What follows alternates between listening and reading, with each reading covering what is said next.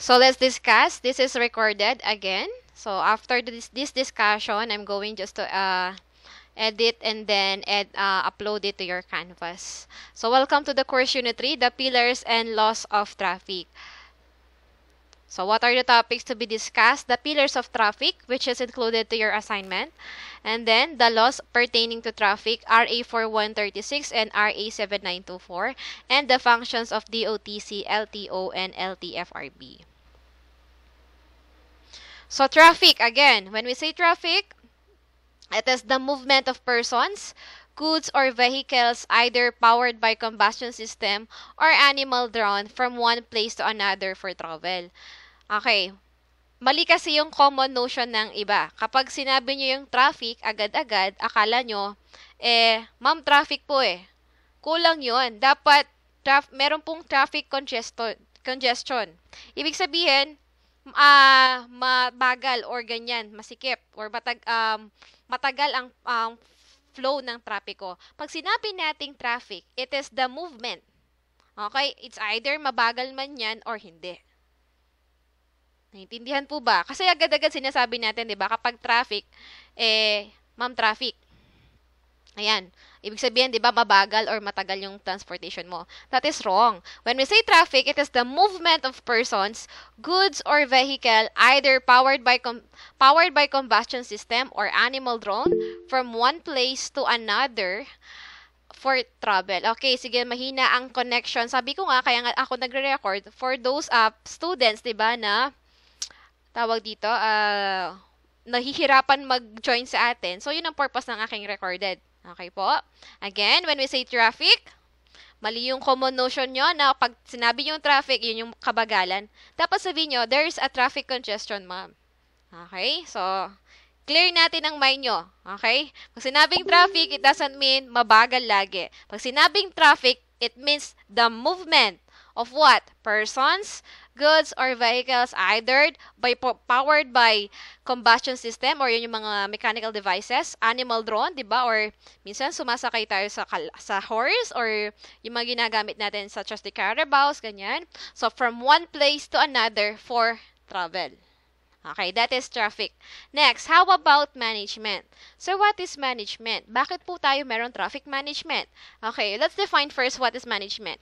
Management is the skillful and judicious use of means or resources to accomplish a goal or an objective. In short, kapag sinabing skillful or judicious, it is an organized, diba? Or organized way of dealing into something. So, if gagamitin natin to sa traffic management, okay, it is a skillful of managing the flow of transportation or the traffic. So, in order to what? To accomplish a goal or an objective. Ano ba ang objective ng traffic? For us to have an easy way. Diba? Walang magkakaroon ng ganito. Traffic jams or traffic congestions. Naintindihan po ba? Okay, pag tinanong kayo sa school, ma'am, bakit ka late?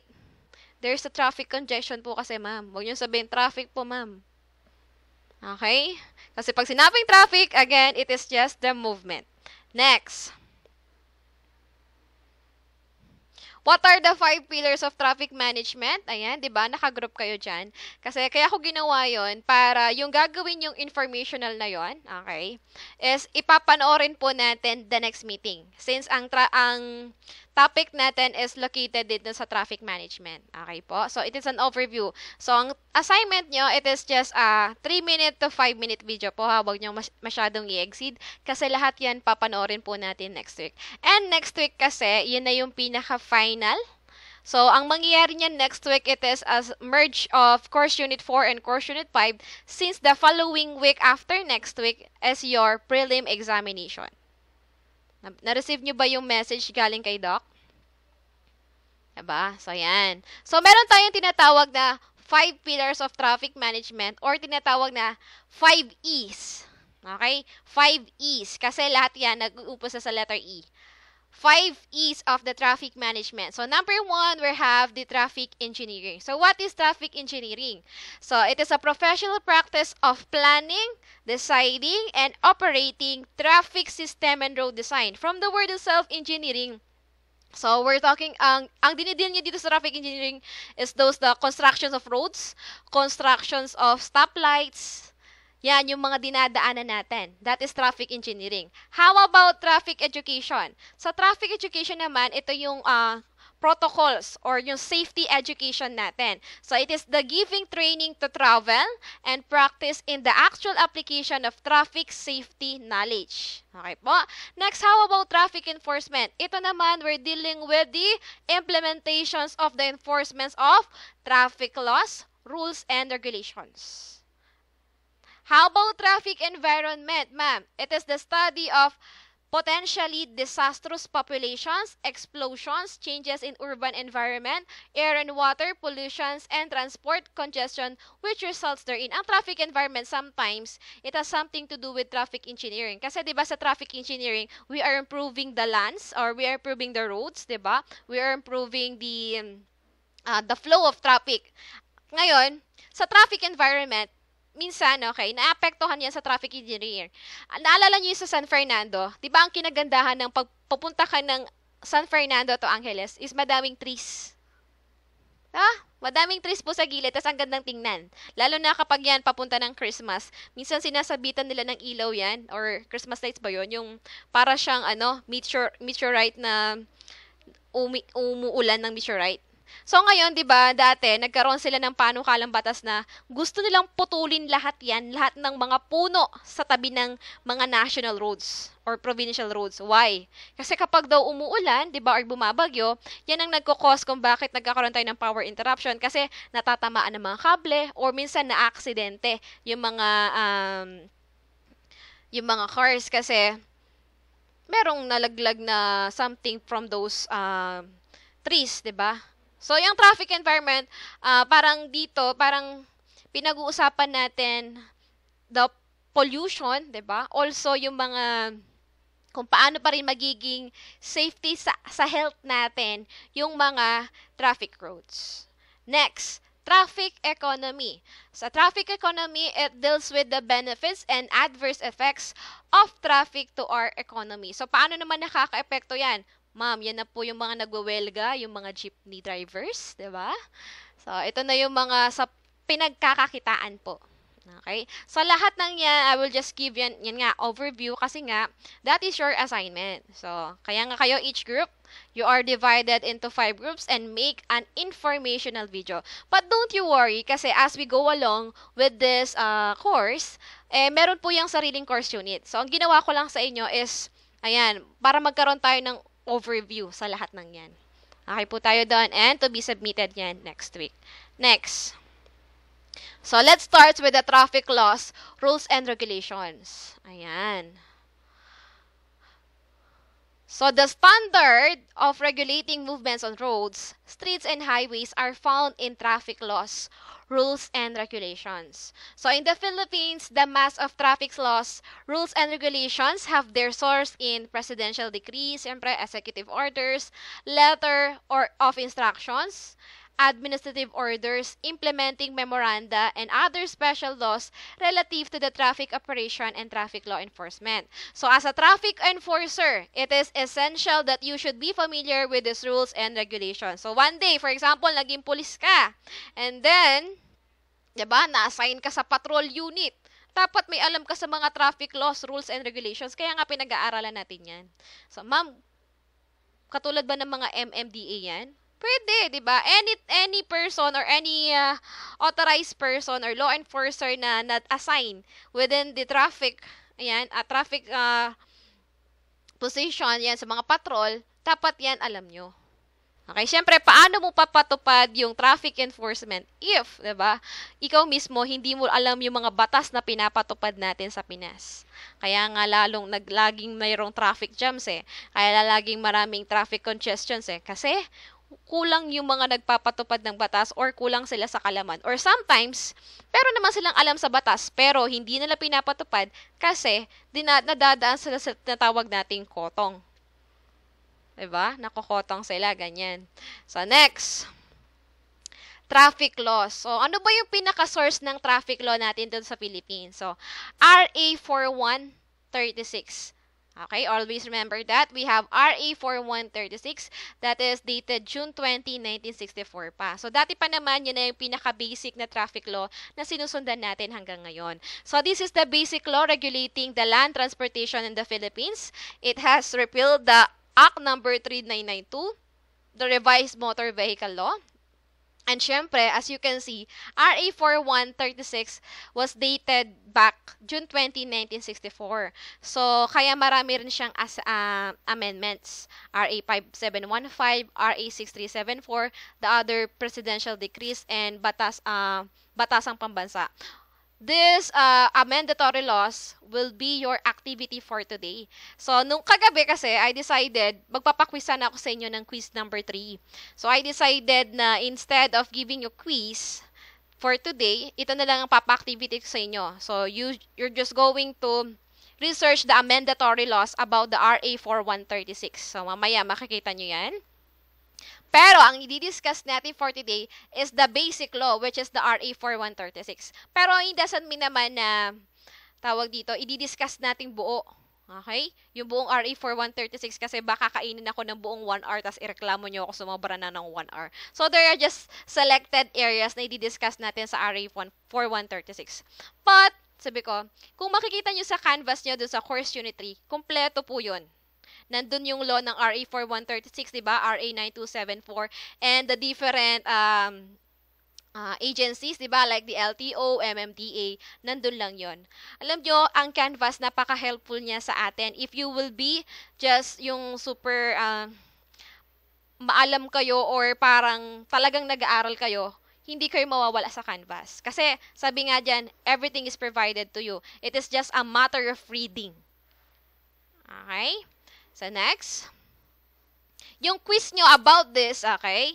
Yung quiz nyo about this is ipopost ko po siya for the next meeting sa ating course unit 4. So, bago tayo magkaroon ng discussion about the course unit 4 and 5, magkakaroon muna kayo ng quiz.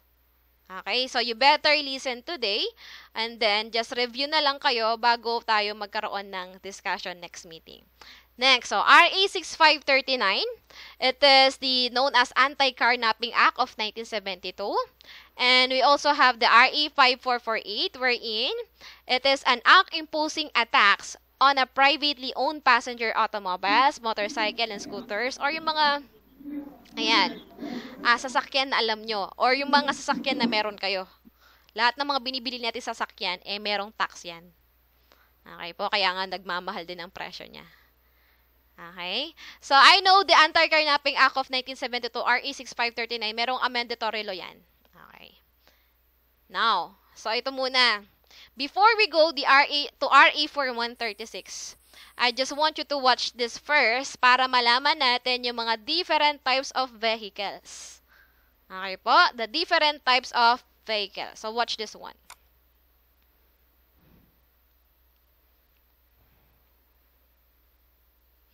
Parang ang tagal niyang mag-play. Wait lang natin, ha? Yan. Transportation.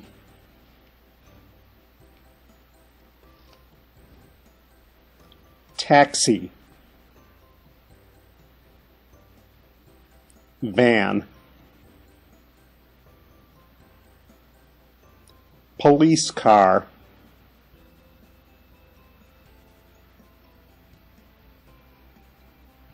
Bus. Ambulance.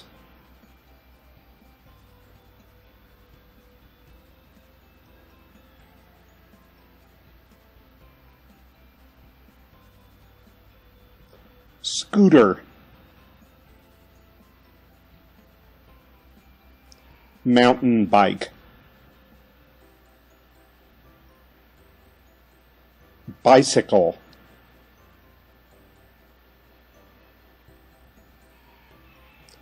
Baby carriage in the U.S., pram in the U.K.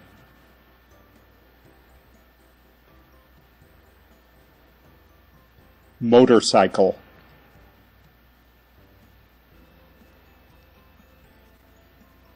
Skateboard.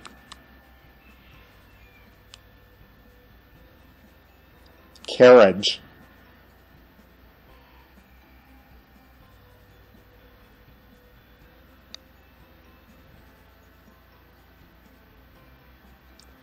fire engine,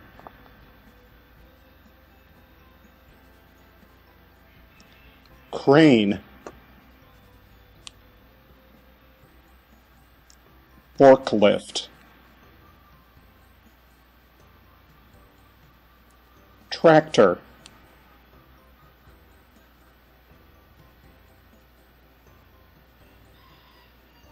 dump truck, cement mixer, recycling truck,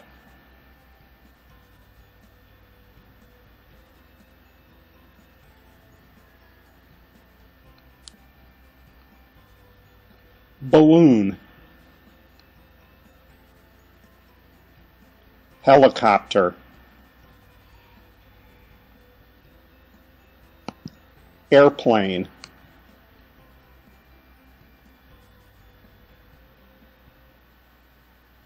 aerial tramway, tram UK, streetcar in the US, train, subway,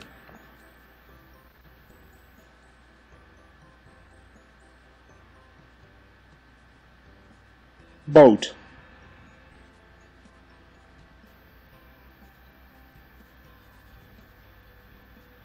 rowboat,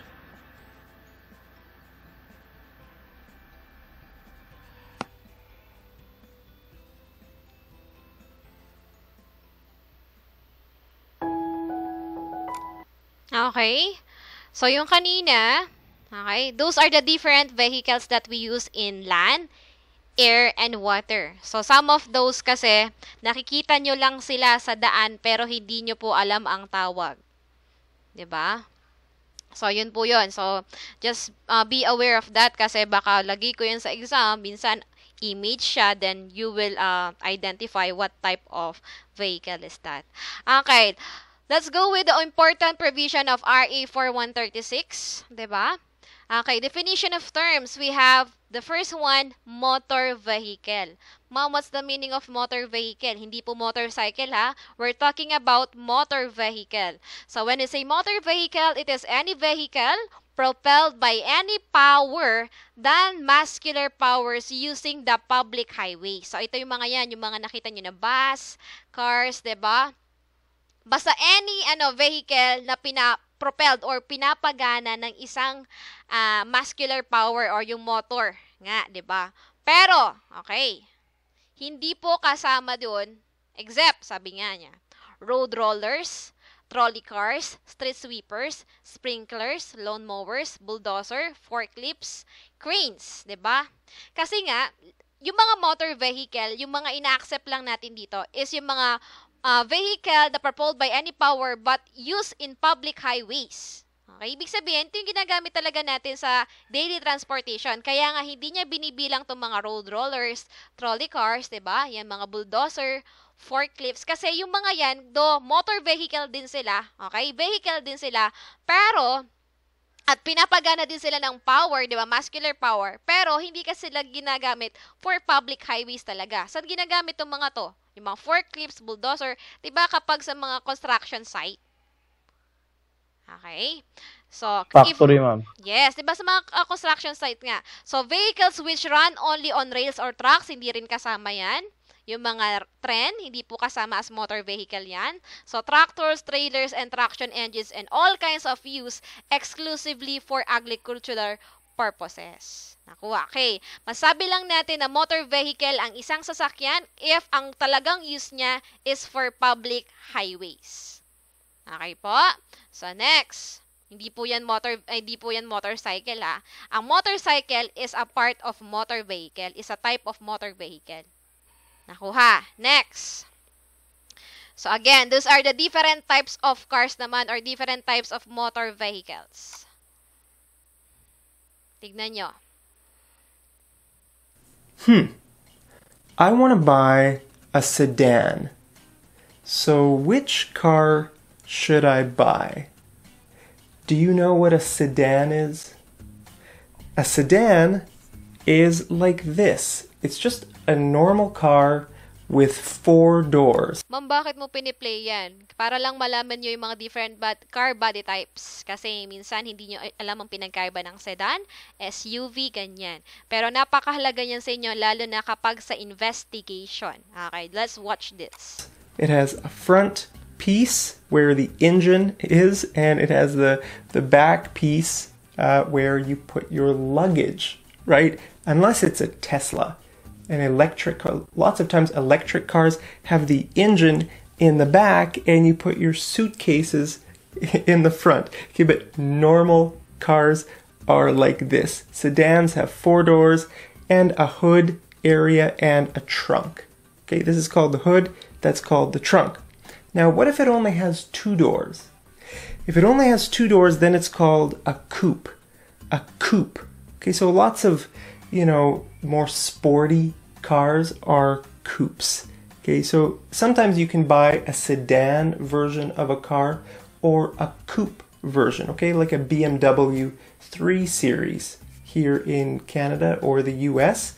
You could buy it as a sedan or as a coupe if you want it to be a little bit more sporty. But then it makes it harder for people to get into the back seat, right? So that's not that good, but it's all up to your preference. Okay, now this one is a hatchback. A hatchback. Okay, the reason it's called a hatchback is because it has a back like this. You open it up like that. It doesn't really have a trunk. Okay, this is called a convertible. A convertible. It doesn't have a top. Okay, the word convert means it can change. Okay, so convertibles can have a roof, right, most of the time, or you can take it back on a nice sunny day and you can go for a drive just like this and feel the wind in your hair. That would be kind of fun to own a convertible. How about you? Do you own a convertible? All right, now these kinds of vehicles are called vans. Vans. Right here is a normal family van. That kind of van is often called a hippie van. A hippie van. Do you know what hippie means? A hippie is a person. Okay, so these are hippies here. They're sort of interesting kinds of people. Okay, like this, all of their stuff is very colorful. They love nature. A lot of times they live out in the woods, or they live in a van like this. Look, it says peace on the side. So hippies are all about peace, loving the earth, nature, that kind of thing. Okay, now here we have a pickup truck. A pickup truck, or you can just call it a truck, or you could just call it a pickup. Okay, it's your choice. Pickup trucks are pretty cool. Now, another kind of truck is a semi-truck. Okay, this huge thing is a semi-truck, or just a semi for short. You could say, wow, look at that semi. It has 21 wheels. Okay, this one doesn't.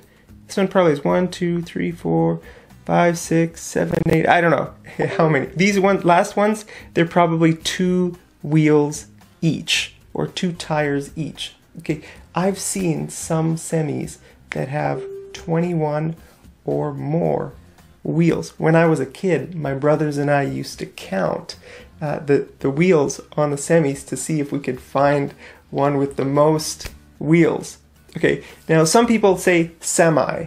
So this word can be pronounced semi or semi. It's your choice. Most people in the USA pronounce it semi, and a lot of people in Canada also pronounce it semi, but I pronounce it semi.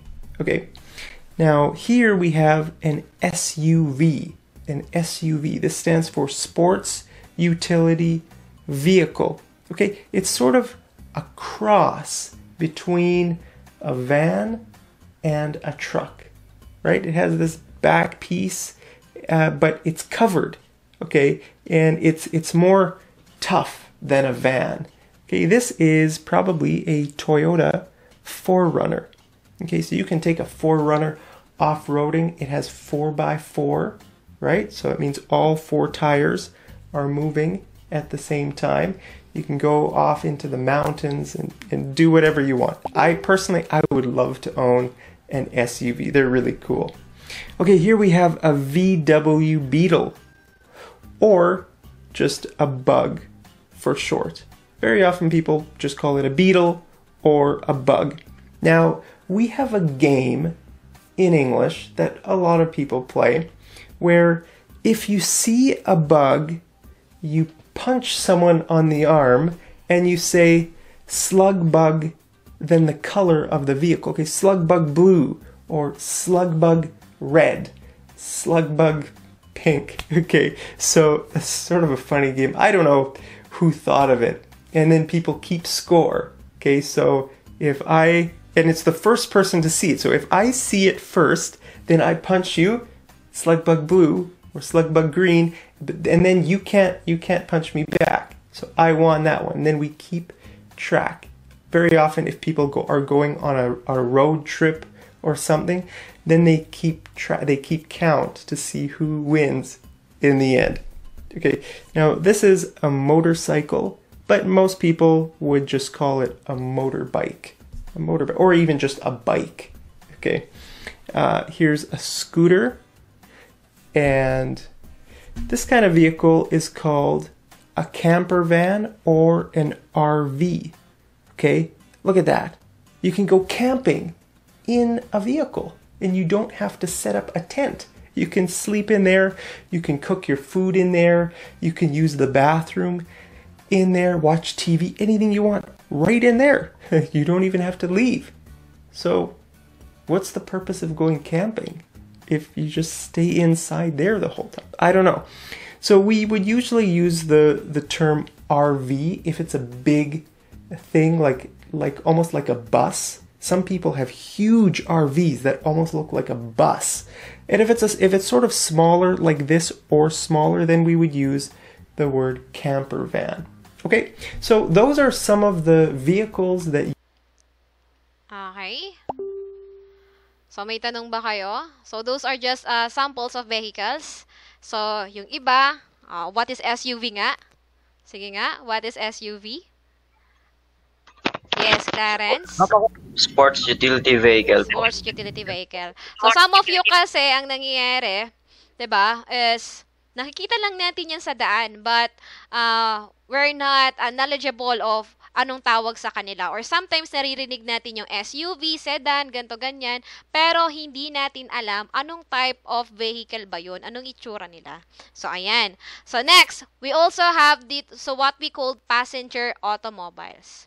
So what is passenger automobile? So passenger automobiles are all pneumatic tires, vehicles of type similar to those usually known under the following terms. So touring car, ayan, command car, speedster, sports car, roadster, jeep, cycle car, except, okay, motor wheel and similar small outfits which are classified with motorcycles. So eto, okay, ang tawag dito is coupe, 'di ba? Nakita nyo? Tama. I mean londolet. Itong londolet, sorry. Ang coupe kanina yung nakita nyo. Ano nga yung coupe? It is just meron lang siyang 2 doors, 'di ba? 2 door. Okay, Two tama. door. Ito naman, ang tawag diyan londolet. Nakita nyo? Itong white na car na to. Ang tawag diyan is londolet. Okay po. So para siyang pick up na may dalawang ganyan, pero style din na siya na parang truck. Ganyan, that is londolet. Then, this one, at tinatawag din natin dito is pwedeng convertible or, in much term, tinatawag siyang cabriolet. Okay? Di ba kanina doon sa discussion, sabi niya, it is called as convertible, but this one, itong mga yan, yung mga walang parang pinakatakip sa taas, ang tawag sa kanya is cabriolet.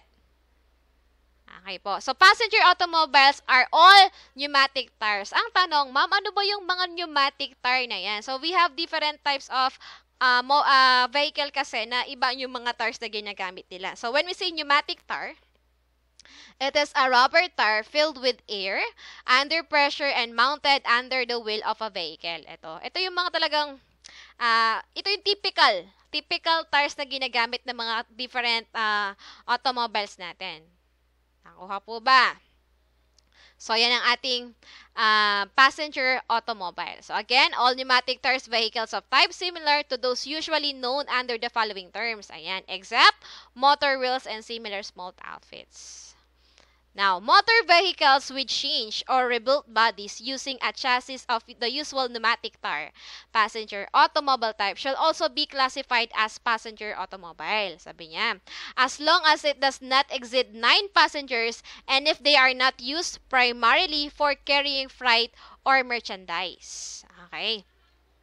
Ma'am, bakit po ba passenger automobile? Yun yung mga ginagamit natin taxi. Ngayon, sabi nga niya, if motor vehicles with change or rebuilt bodies, di ba minsan, maraming nagkakaroon ng parang pinoporma nila yung sasakyan. Minsan, yung makina niya pang ganito, pero gagawin niyang parang jeep.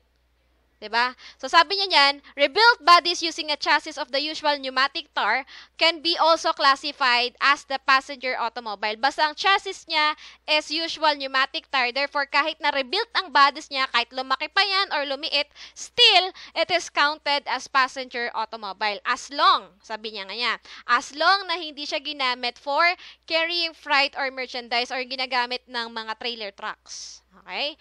Next, distinction between passenger truck and passenger automobile. So, a motor vehicle registered for more than 9 passenger shall be classified as truck. Naintindihan po ba? Okay. So, a motor vehicle registered for more than 9 passenger, anong tawag sa kanya? It is classified as a truck or passenger truck. Yung mga taxi, ganyan, yung mga Innova, yung mga 7-seater na sasakyan, therefore, ang tawag dyan, passenger automobile. Pero, kapag ang laman ng sasakyan is more than 9 person na, sabi niya, more than 9, therefore, we are counting 10 person, okay? 10 person and above, therefore, ang sasakyan na yon is considered as passenger truck.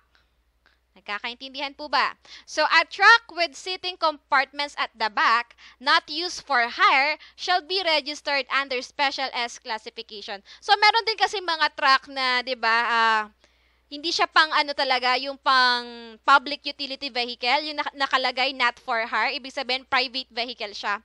Tapos, ginagamit siya as yung mga pang-cargo, katulad ng mga L300, di ba? Yung mga nakikita nyo ganyan. For example, pang-deliver ng mga itlog, yung mga ganyan. So, naka-register sila dun sa tinatawag nila Special S classifications under R.A.4136. Malinaw po ba tayo dyan? Do you have any questions? So, let's continue. So, ito naman, articulated vehicle. So, it is any motor vehicle with a trailer having no front axle. Okay? And so attached that part of the trailer rests upon motor vehicle and a substantial part of the weight of the trailer and of its load is borne by motor vehicle. Such trailer shall be called as semi-trailer. Ito, wala siyang front axle. Alam niyo yung mga napuputol. Di ba meron tayong vehicle na tawag dito, sabi nga niya, ito yung sa likod niya. Ayan. Itong likod na yan, ito yung tinatawag nating articulated vehicle. Bakit? Kasi parang tinudlong na lang natin siya dito sa truck na to. Nagigets nyo na po ba niyan? Kung ano ang articulated vehicle. So, sabi niya, any motor vehicle with a trailer having no front axle and so attached that part of trailer rests upon motor vehicle and a substantial part of the weight of the trailer and of its load is borne by motor vehicle. Okay po ba tayo doon? Next. So, driver. What is a driver? Sino ba yung mga driver na dito? Meron na ba kayong driver yung totoo yung merong license? Hindi mo kasi pwedeng sabihin driver ang isang tao hanggat walang license eh. Meron na ba kayong mga license? Meron, ma'am. Meron. Okay. What is a driver? Sabi niya, a driver... Wala, ma'am. Okay, driver shall mean, don't worry Jericho Rosario, dahil sa subject na to, talagang mapipilitan ka ng maging driver.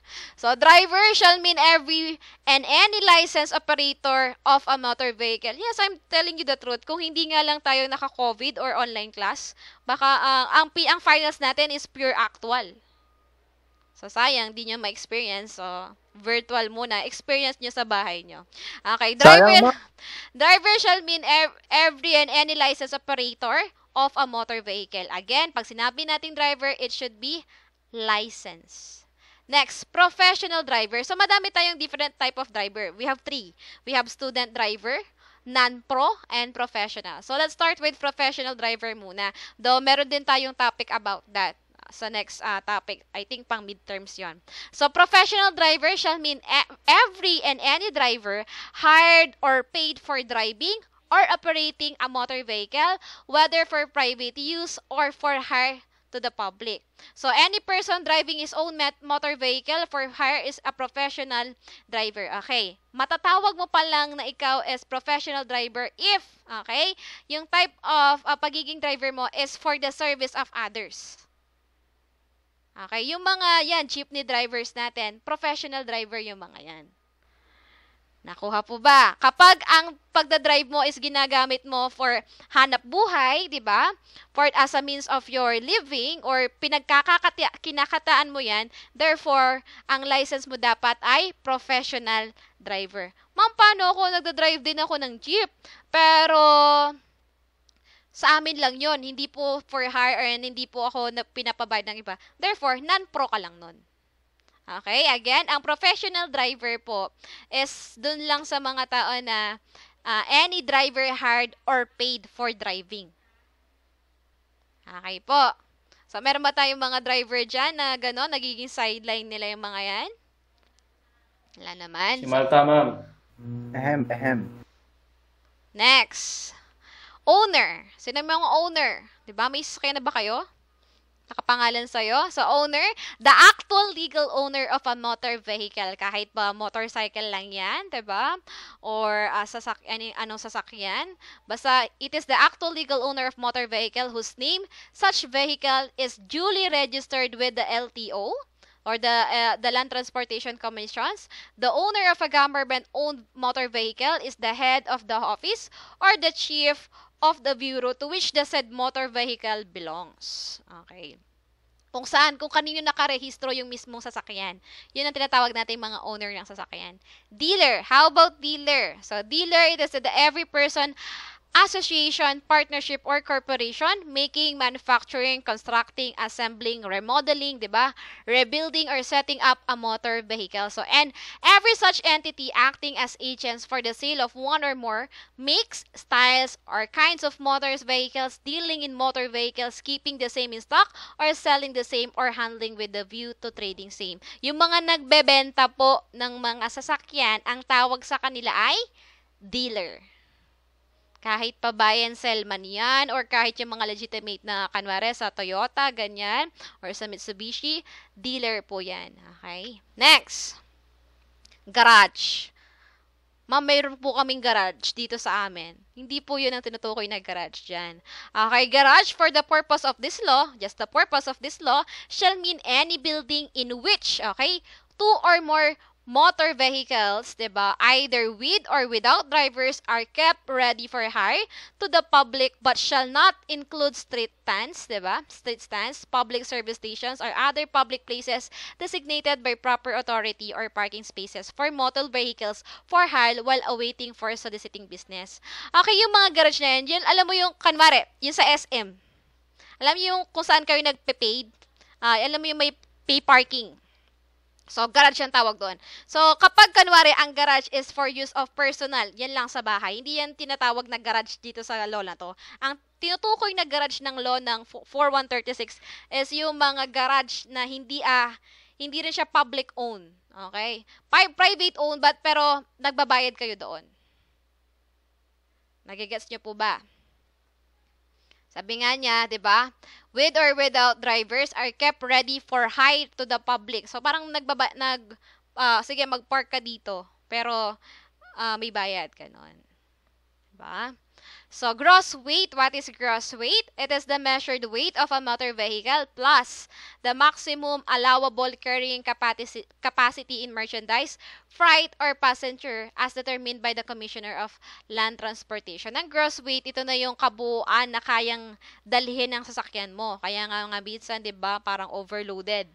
So, yan yung proper. Kasi each sasakyan kasi or each vehicle, merong proper or right gross weight na naka-assign sa kanila. Next, highways. What is highways? Every public thoroughfare, public boulevard, driveway, avenue, park, alley, and callejon, but shall not include roadway, diba? Upon grounds owned by private persons, colleges, and universities or other similars. Anything na public roads, yan. Highways, yan. Next, parking or park.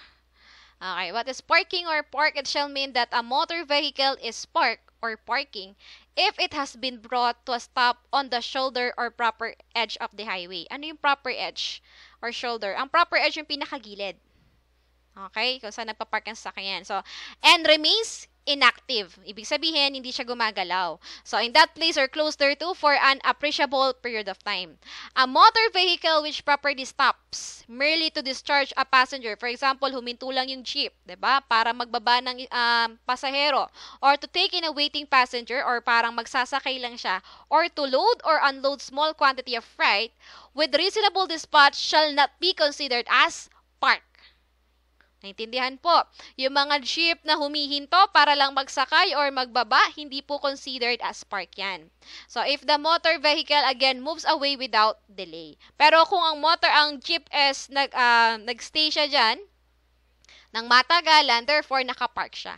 So next, tourist. What is a tourist? It is a foreigner who travels from place to place for pleasure or culture. So nasa definition of terms pa lang tayo. Now, ayan. So selected provisions of RA.4136, punta tayo sa section 32. So what is section 32? Exceeding registered capacity or overloading. Saan sila nag-ano dyan? Dun sa gross weight. Diba, meron tayong gross weight kanina.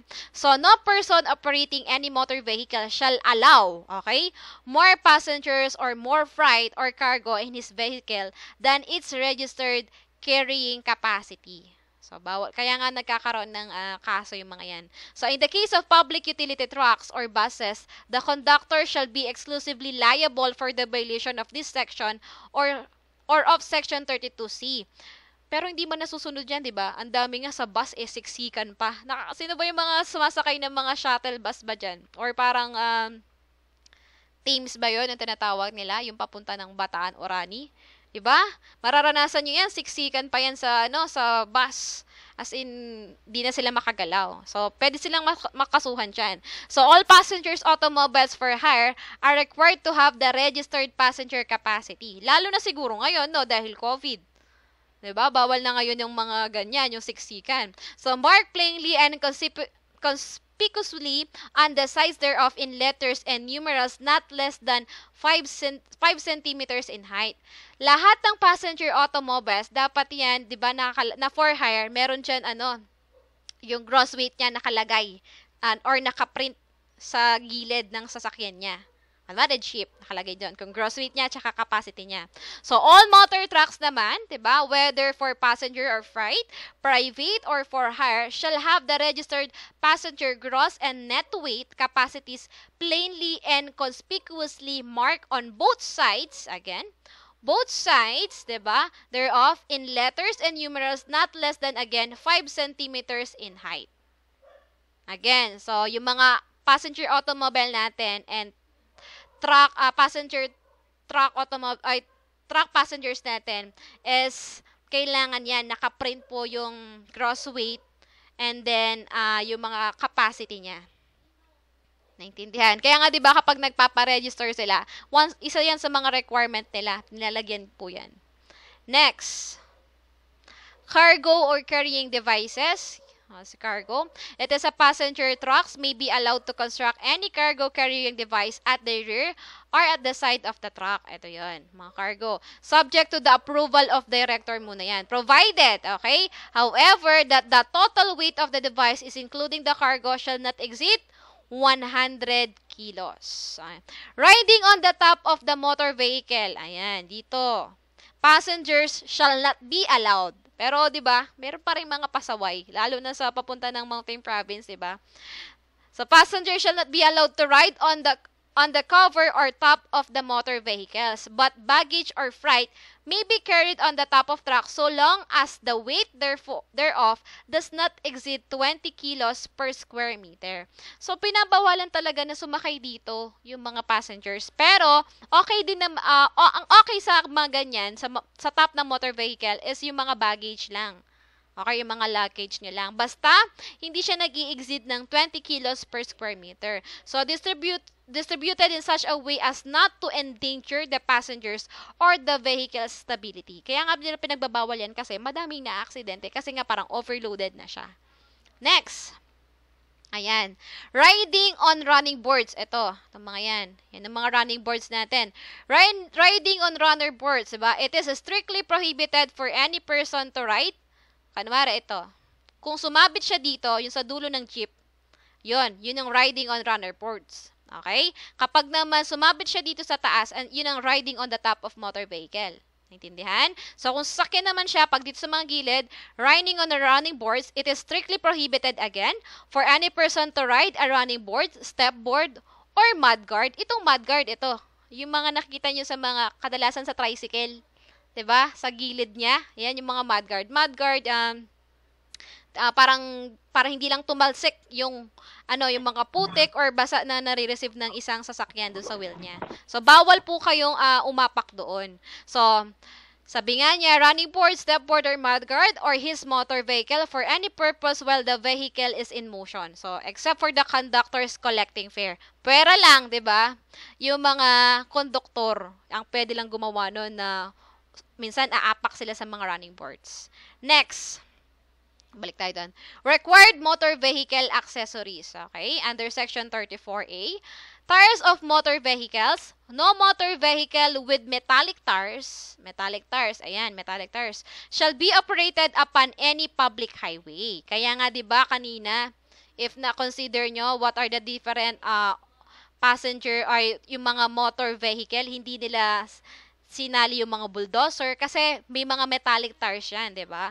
So, again, motor vehicles or no motor vehicle with metallic tires shall be operated upon any public highway and solid tires whenever you shall be sufficient thickness to prevent the metal rims thereof from coming in direct contact with the road.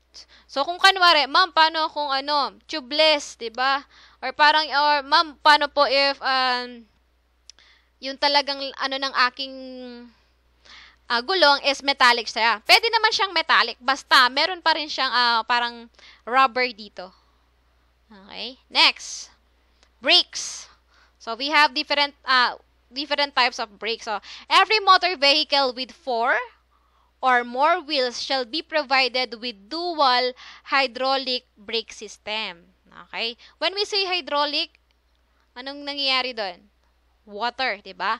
This requirement, however, does not apply to motor vehicles equipped with the pneumatic braking system. Pag naman pneumatic braking system, they are using air. Okay, meron akong video dito eh. Ayan. This is hydraulic and this one is, yung isa naman is, pneumatic or air brakes. Kaso, hindi ko na siya ipi-play kasi magfi-50 minutes na yung discussions ko sa inyo. Baka may magreklamo. So, i-post ko na lang itong video na to doon sa mismong canvas and then panoorin nyo na lang, ha? So, again, kapag brakes daw, every motor vehicle with 4 or motor wheels shall be provided with dual hydraulic brake system. Okay, again, pag 4 or more wheels niya, dual hydraulic brake system niya.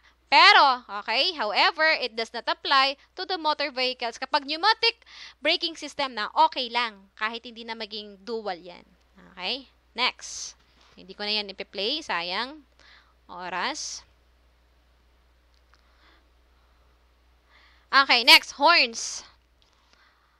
Alam nyo naman siguro to, horns, diba? Every motor vehicle shall be provided with a horn. Okay, lahat ng motor vehicle po should be provided a horn or signaling device. So, in good working order. Baka naman meron kang horn, paus naman, hindi naman naririnig, 'di ba?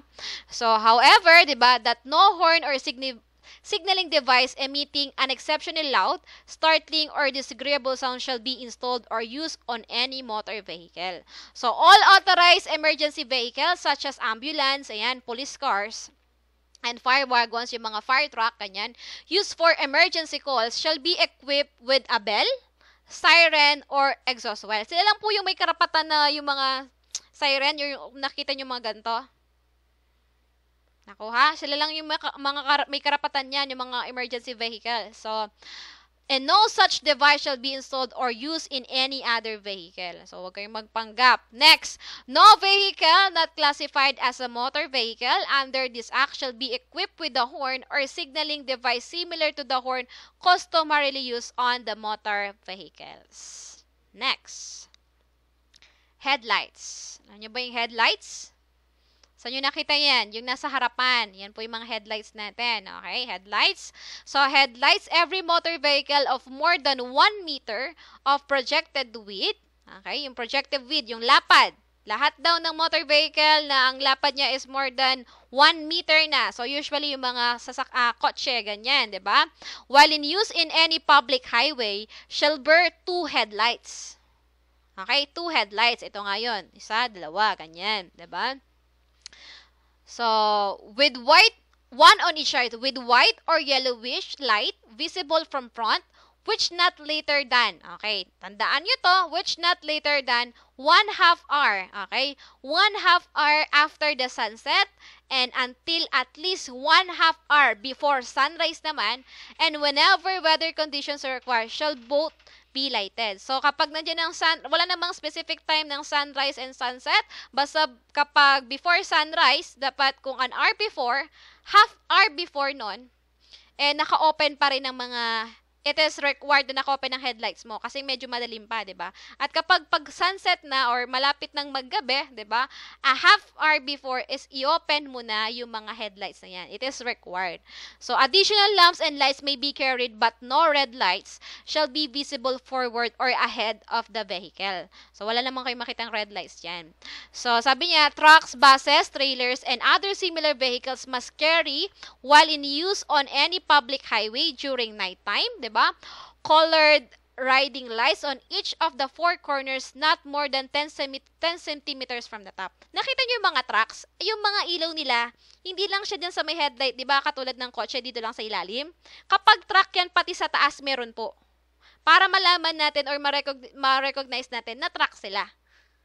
Okay po? Next, yung mga nasa taas na yon, ang tawag doon, it is just an additional lamp. Hindi po sila headlight. Still, yung mga nasa harap nito, yan ang headlights. So, all motor vehicles shall be equipped with devices for varying the intensity of light. So, and the driver must dim, okay, the headlights or tilt the beams downward whenever the vehicle is being operated on a well-lighted street. Kapag naman masyado nang maliwanag sa daan, syempre kahit hinababaan mo na, 'di ba? Meron namang intensity yung mga light na 'yan. Have you ever tried yun? Nakita yung masakyan, minsan, 'di ba, mag-high beam sila, ganyan, or sometimes sakto lang. So kapag ang sasakyan is nasa well-lighted, ibig sabihin meron namang sapat or enough light, therefore, it is advisable na babaan mo yung intensity ng light mo. So, within the limits of cities, municipalities, and thickly populated barrios or districts, or whenever such vehicle meets another vehicle on any public highway. Next, tail lights. Ano yung mga tail lights? Ito yung mga tail lights. Ayan. Hindi naman siya talaga yung stoplights, okay? Ang taillights, it is just a more design. So, a taillights, every motor vehicle and trailer shall during the above-mentioned hours. Or yung mga nakikita yung taillights yung sa taas or parang yung another lights, diba? Sabi nga yan dyan. Also, bear on each side the rear, a lamp showing a red light visible at least 100 meters from the rear of the vehicle and a lamp throwing a white light upon the number plate issued for such vehicle. Dito. Taillights din yan. Nakita nyo, di ba yung mga, nakita nyo ba yung mga plate number tapos doon sa taas niya, merong ilaw? Okay, taillights yan. So, next, stoplights naman. Ano naman yung mga stoplights na to? Every motor vehicle shall be equipped at the rear or sa likod, diba?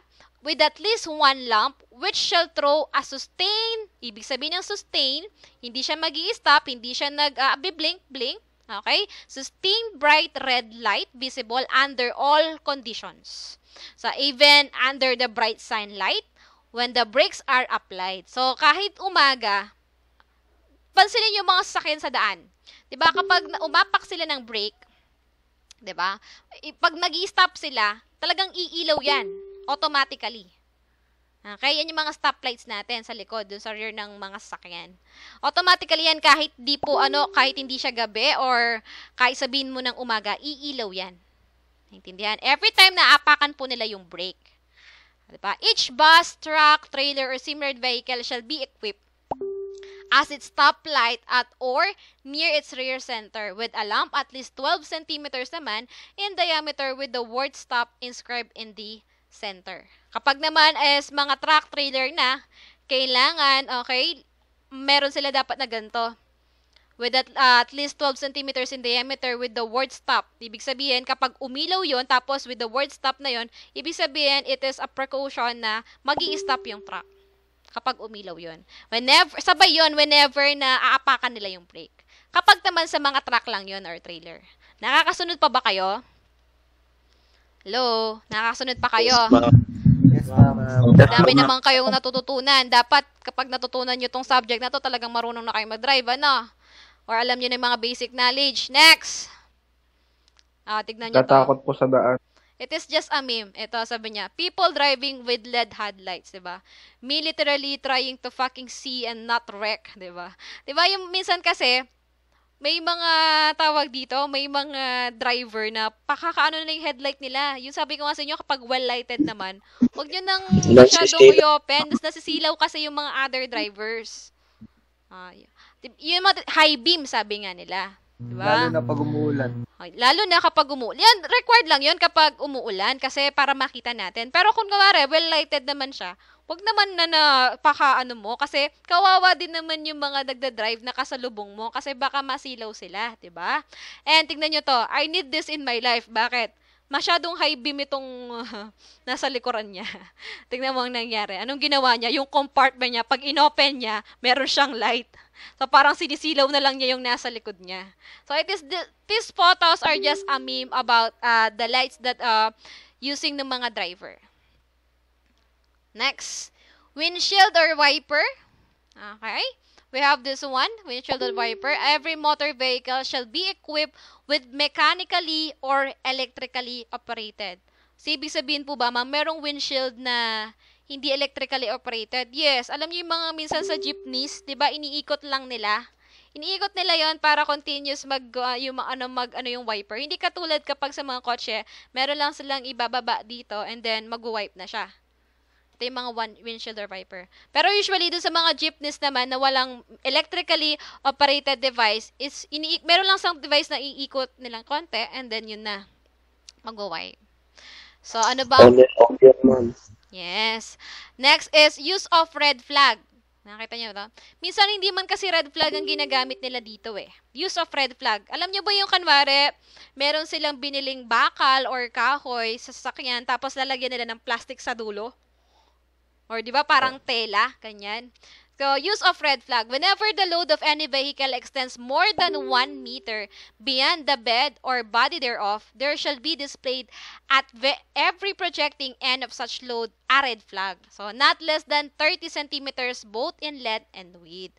So, except that during the hours fixed under subsection C, there shall be displayed in lieu of required red flags, red lights visible at least 50 meters away. Ayan, di ba? Kapag meron silang cargo na ganyan, tapos sumobra sa sakyan nila, lalagyan nila ng red flags. Pero sa Philippines, hindi naman na sinusunod na kailangan red flag pa. Minsan, ang ginagawa lang nila is tawag dito, plastic nga, 'di ba, or anything na tela, makita lang nila. So it is just a precautionary measure na yung mga para doon sa mga susunod na sasakyan na huwag siya lang masyadong lumapit doon sa sasakyan na 'yon kasi nga meron silang dinadala na ganito. Nakakasunod po kayo. Konti Yes, na ma'am. lang. Next, muffler. So, every motor vehicle propelled by an internal combustion engine shall be equipped with a muffler. Ano po ba yung muffler? Ito, di ba? And whenever said motor vehicle passes through a street or of any city, municipality, or thickly populated district or barrio, the muffler shall not be cut out or disconnected. So, no motor vehicle shall be operated in such a manner as to cause it to emit or make any unnecessary disagreeable odor, smoke, or noise. Nagkakaroon tayo ng muffler para makontrol yung odor or yung usok, 'di ba? Smoke and noise. Also minsan meron namang muffler na alam mo yung maingay, bawal nga 'yun eh. Kaya nga tayo nagkakaroon ng muffler para hindi maingay ang ating sasakyan. Yung iba naman, yung mga nakamotor, di ako nagpaparinig pero 'di ba? Madalas, 'di ba, ang nangyayari is yung gusto nilang muffler yung maingay. Eh pinagbabawal nga 'yun, 'di ba? Next. Hitching on a vehicle. Under Section 51. Ano yung hitching? Ito yung mga sabit-sabit. Diba? No person shall be allowed to what? Hanging. Diba? Or riding outside the rear end of any vehicle. Yan mga sumasabit na yan. Diba? Usually, maiinis ka. Minsan, di mo alam kung maiinis or maawa ka. Yung mga namamali mo sa daan, sasabot sila dun sa likod. Or yung mga bata, di ba? Bawal yon. Hitching yan, di ba? Holding on to any moving vehicle, whether on foot or otherwise. Di ba? Minsan ito, tingnan nyo yung isa. Itong nasa taxi driver. Nakasabit siyang ganyan, tapos sigurado nakasakay yan sa skateboard. Tapos nagbablog siya. Or nagpipicture siya. Kikita nyo ba? Next, so driving allowing any person to hang on the right, outside, or the rear end of the vehicle. Bawal po yan. Sino ba yung mga sumasabit sa jeep yan? Yung mga walang pamasahe. Diba? Bawal po yung ganyan. Next. Ito, driving while under the influence of liquor and other prohibited drugs. Sino to? Yung mga nagda-drive ng lasing. Ito. Under R.A.10586, Anti-Drunk and Drug Driving Act of 2013, it is approved on May 27, 2013. If the violation of Section 5 did not result in physical injuries, for example, nahuli kang nagda-drive, pero, okay, hindi naman nagkaroon ng physical injuries, hindi ka involved sa anumang accidents, diba? Did not result in physical injuries or homicide, the penalty of 3 months imprisonment and a fine of ranging 20,000 to 80,000 pesos shall be imposed. So, kapag nahuli kang nagda-drive ng laseng, kahit na hindi ka naman na-aksidente, or wala namang nagkaroon ng or nag-cause ng physical injuries or homicide, therefore, ang penalty mo is 3 months imprisonment and a fine of 20,000 to 80,000. But, sabi niya, if the violation of Section 5 resulted in physical injuries, the penalty of provided in Article 263 of the Revised Penal Code or the penalty provided in the next preceding subparagraph, whichever is higher, and a fine ranging 100,000 to 200,000. Kapag naman nag-drive ka ng laseng tapos nag-cause ka ng physical injuries, therefore, meron kang imprisonment plus, tignan nyo, ang fine mo is 100,000 to 200,000. What if, ma'am, yung nag-drive ng laseng, tapos nakapatay siya? 'Di ba? The penalty provided in Article 249, 'di ba? Revised Penal Code. Kung ano man 'yon, siguro mga 12 years ang penalty, kanyan, or yung punishment, plus a fine of 300,000 to 500,000. So, kung ako sa inyo, wag na lang kayo mag-drive ng laseng. It is for the safety of everyone, especially you. Next, so the non-professional driver's license of any person found. How about naman to? Non-pro. Mga non-pro. Yung mga, again, kapag professional driver's license ka, ibig sabihin, ginagamit mo yung nagda-drive ka for hire, 'di ba? Ibig sabihin yun yung kabuhayan mo or binabayaran ka doon. Pag non-pro driver's license ka, katulad ng akin, nagda-drive lang ako for self-use, 'di ba? Ganyan. So non-pro driver's license of any person found to have violated Section 5. For example, uminom ako, tapos nag-drive ako, and then nahuli ako, shall also be confiscated and suspended for a period of 12 months for the first conviction. So, for the first time, for example, nag-drive ako ng laseng, okay? Tapos, nahuli po ako. So, ang mangyayari, mako-confiscate po yung license ko. And then, for the first time lang, yan for 12 months. Suspended ako, hindi ako makapag-drive. And, kapag kanwari, for the second time, nahuli po rin ako na nagda-drive tapos lasing ako, therefore, talagang bawal na or hindi na ako pwedeng magkaroon ng non-pro. Okay? Revoke na yung aking license. Naintindihan? So, mawawalan ng license nun. So, the professional driver's license of any person found to have violated, but if naman, if professional ka, diba? Shall also be confiscated and perpetually revoked for the first conviction. Pero kapag professional driver license ka, tapos, ayan, nag-drive ka ng lasen. Ito, kapag first conviction pa lang, eto na, revoke na agad ang license mo. So, the perpetual revocations of driver's license shall disqualify the person from being granted in any kinds of driver license thereafter. So, mas masaklap kapag professional driver's license ka, tapos nahuli kang nag-drive ng lasing. So, hindi ka na makakakuha ng driver's license. Okay? Ilan na lang ba? Ayan, 2 slide. Okay, pagtiyagaan nyo na. Obstruction of traffic. What is obstruction of traffic? By operating a motor vehicle in such a manner as to obstruct, block, or impede the passenger of another vehicle is prohibited. Alam niyo yung mga kalat-kalat sa daan, di ba? So, this prohibition applies even when discharging or loading passengers. Kaya nga, di ba, kapag naglo-load or unload ng passengers, kailangan sa gilid. Bawal sa gitna ng daan. So, minsan, intindihin nyo yung driver. For example, kung pumapara kayo, tapos hindi niya kayo binaba dun sa mismong pinaparahan nyo. Kasi naghahanap po sila ng clear dito sa edge ng or shoulder ng road natin. Kasi bawal po silang magbaba at bawal rin silang magsakay sa gitna ng daan. Kasi pwede po siyang tawagin as obstruction of traffic. Okay? So, duties of driver in case of accident. For example, nag-stop siya doon. Nang ganun, walang signal. Duties of driver in case of accident. In the event that any accident should occur in highway, the driver shall observe the following. For example, nagkaroon ng accident. Stop immediately. Bawal kang tumakbo, syempre. Show his driver's license to inspect in traffic law enforcer, So, give his true name and address, including that of the owner of the vehicle. Assist injured persons, diba? Take measures protecting belongings of passengers. Report the accidents and circumstances when a driver can leave the area of the accident without being liable for hit and run.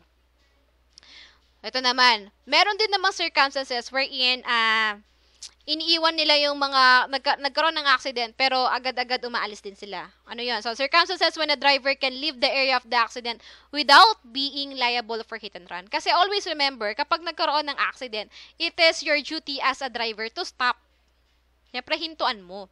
Pero, there are circumstances when a driver can leave the area of accident without being liable for hit and run. Ano yun? In imminent danger of being seriously harmed by any person or persons by reasons of accident. For example, nagkaroon ng aksidente, tapos pati ikaw na-injured, tapos sinusugod ka nila sa hospital. Pwede yun. So, report the accidents to the nearest officer of the law. If naman umalis ka doon sa vicinity of the accident just to report kung ano yung nangyari. Pwede yun. And has to summon physician or nurse to aid the victim. Or for example, may nasagasaan ka, tas umalis ka just in the purpose na mag-ask ka ng help sa physician or nurse. Pwede yun. Hindi ka pwedeng gawing liable as hit and run. If your intention naman is just for the aid of those nasaktan sa accident. Naintindihan po ba niyan? Next, last one. R.A.5715, an act amending Section 34 of Republic Act numbered 4136 or 4136. So, ito naman, lights and reflector when parked or disabled. So, ito inamen niya yung isang section ng R.A.4136. Sabi niya dyan, lights and reflector when parked or disabled. So, appropriate parking lights, okay, or flares visible 100 meters away shall be displayed at the corner of the vehicle whenever such a vehicle is parked on highways or in places that are not well lighted or is parked in such a manner as to endanger passing traffic. So, furthermore, every motor vehicle shall be provided at all times the built-in reflectors, hindi to mga ilaw reflectors lang, or other similar warning devices, either pasted, painted, or attached at its front and back, which shall likewise be visible at night, at least 100 meters away. So, no vehicle not provided with any of the requirements mentioned in this subsection shall be registered. So, for example, nagpa-park ka dun sa eskinita, yun na yung parking lot mo. So, kung madilim doon, it required na yung sasakyan mo is meron siyang lights and reflector. 'Di ba? Bakit? Siyempre kung madilim 'yan, 'di ba? Tapos hindi naman gumagana yung sasakyan mo, naka-park nga siya. Therefore, hindi nila alam kung may sasakyan diyan or wala. So kung kanwari malaki yung sasakyan na 'yan, mabilis siyang mag-drive, kung wala yung mga reflector na 'yan, merong instances na matamaan or mabunggo niya yung sasakyan mong naka-park. So, hindi naman required lahat ng sasakyan kailangan merong reflector na tinatawag na yan. Kapag lang naman na ipapark mo yung sasakyan mo or lagi mong pinapark yung sasakyan mo doon sa mga not well-lighted areas. Naintindihan nyo po ba yan? So, do you have any questions po?